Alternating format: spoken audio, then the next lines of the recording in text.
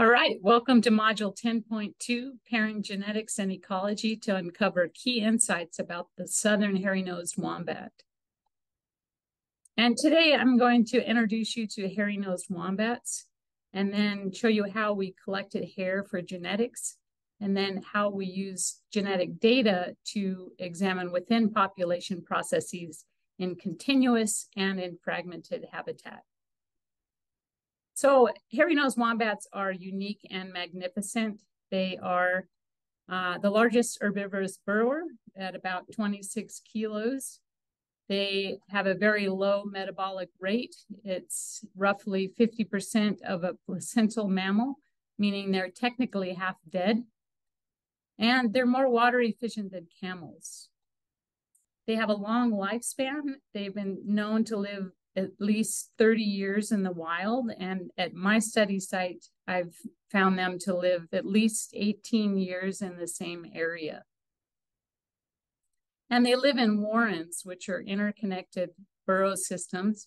And these warrens are so large that they can be seen on Google Earth. There are two species. There's the Southern Hairy-nosed Wombat, which I'll be talking about today. And then there's the critically endangered Northern Hairy-nosed Wombat that lives in central Queensland in two populations. And so to give you a little bit of background, wombats are very prominent on the landscape. They make these huge warrens, and they're prominent in the minds of Australians as well as being one of the top 3 mammals. But there's still a lot that we don't know about many aspects of their biology. And what we wanted to look at was within population processes. And these are mating system, social organization, and kin interactions. And in particular, what we wanted to know how altered dispersal would impact these processes and how that might lead to extinction. So our aims were to identify individuals and their movements by remote sampling of DNA using hair, and then to determine burrow and warren use, burrow sharing, genetic and relatedness structure, kinship, and preferential association, and then to infer dispersal and determine social implications. And we wanted to do this for populations in continuous habitat as well as for those experiencing perturbation. And for this talk, that is demographic isolation from fragmentation of habitat. And here is a warren. And what we did in the field was we used garden stakes, which we pounded into each side of a burrow entrance. And then we suspended double-sided sticky tape at about the height of a wombat. We then checked these tapes every morning. And then if they were hit by a wombat, we would take them down and replace them. So a hit wombat tape looks something like this. The follicles are large and juicy and contain gobs of DNA. So we could actually perform DNA extractions on single hairs in the field. Our main study site in continuous habitat was at Brookfield Conservation Park. This is in the Murraylands of South Australia. And here we sampled twice a year, every burrow within about a 1 kilometer area. And we checked and replaced tapes daily for about a week, resulting in 7,000 opportunities for wombats to leave hair for this study. Back in the lab, we used 15 microsatellite loci and a sexing marker to generate what is essentially a unique genetic fingerprint for each individual, such that only 2 in a million wombats could be expected to share a genotype. And we found that hair taping is highly effective for capturing wombats. We detected 102 individuals between 1 and 44 times, which is equivalent to about 1,000 captures in a capture mark recapture study. We found that the number of new individuals detected per night dropped off by around night 5s, such that very few or no new wombats were detected. So in short, this shows that we're detecting most or almost all wombats that use the study area. All right, so this means that we can also look at space use because we detected these guys more than once. We found that warrens, which are denoted by the black dots in this figure, were used between 1 and 5 times. And we were able to calculate a warren use area for each individual, which extended to 7.8 hectares. And this was more effective than radio tracking in terms of that maximum hectare area. All right, we also found that dispersal is female biased. So this figure here shows the likelihood of being born locally. Males were more likely to have been born locally than females. Male pairs were significantly more related to each other than were female pairs.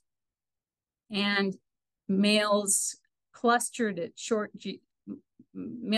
geographic distances were more related to each other than females were. And zooming into the males, we get this this pattern that shows that within about 100 meters, male relatives are hanging out. So basically within a warren. But females are doing something different. They're actually more related to individuals that are about 250 meters away, which is roughly a neighboring warren. And we suggest that this might indicate that breeding dispersal is going on, and that is dispersal by a female after she raises young. So she may be bequeathing her burrow to her offspring before moving to another warren. This meant we could also look at association within warrens to identify wombat pairs that associated more than expected by chance. And we found that male pairs were more associated more with each other than and were associating with relatives, male relatives, and females with non-relatives. So let me try that again. Males were associating with male relatives and females with non-related females. We could look at parentage. So we found 43 parent-offspring pairs. They shared warrens, particularly the father-sons. And the longevity of this father-son relationship was really shown by more father-son pairs being detected than any other type, and a higher percentage significantly associated. All right, so that's a picture of what was happening in continuous habitat. So let's look now at demographic isolation. And we had to first spend a lot of time sampling these potential isolated populations in fragmented habitat. And it turns out we ended up with one that had signatures of demographic isolation. And it was nowhere near as genetically depauperate as the Northern Hairy-nosed Wombat. It was in the York Peninsula, actually on a piece of land owned by a macaroni company. And it's called Culpera.